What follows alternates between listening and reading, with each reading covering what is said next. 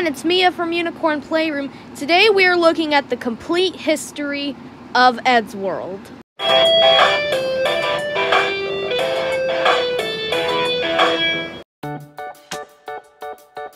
We don't get to see much of the main character's childhood, but if you want to see what they look like as little kids, well, check out the episode Power Ed. In a flashback, it shows Ed, Tom, Matt, and Tord in preschool or kindergarten, and they look really adorable. I mean, just look at how cute Ed looks when he's drawing. And here's a picture of Beverly when she was in kindergarten.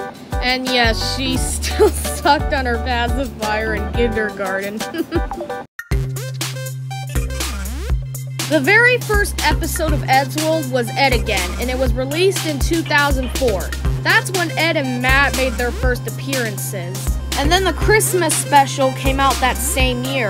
That's when Tom and Tord made their first appearances. And in the episode Zombie Nation, Beverly made her first appearance in the show wearing a hot pink sweater with black stripes. However, the zombie episodes are non-canon.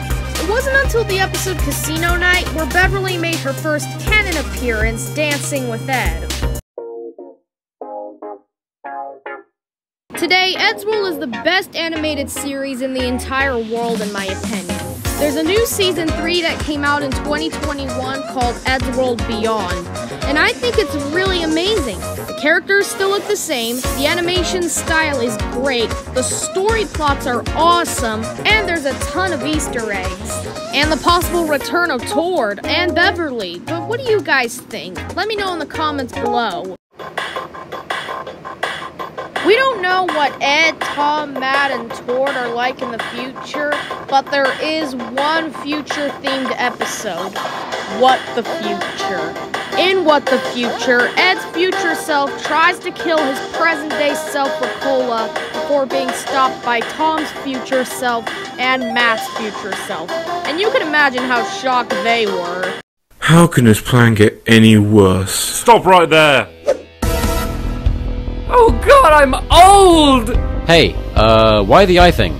Remember that laser you took to the face? Yeah? Cancer. Anyway, Ed, we're here to stop you before you destroy the future for your selfish needs. No! I won't go back! I won't go back to that bleak, soda-free future! And then all heck broke loose.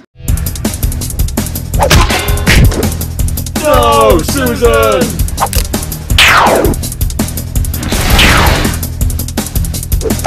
Not the face!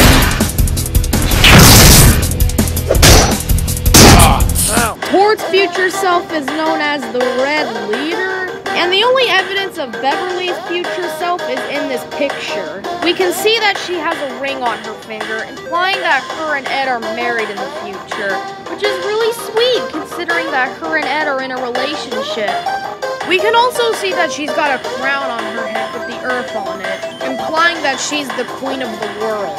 And that's the complete history of EddsWorld. I hope you liked it, and I'll see you in the next video. Goodbye!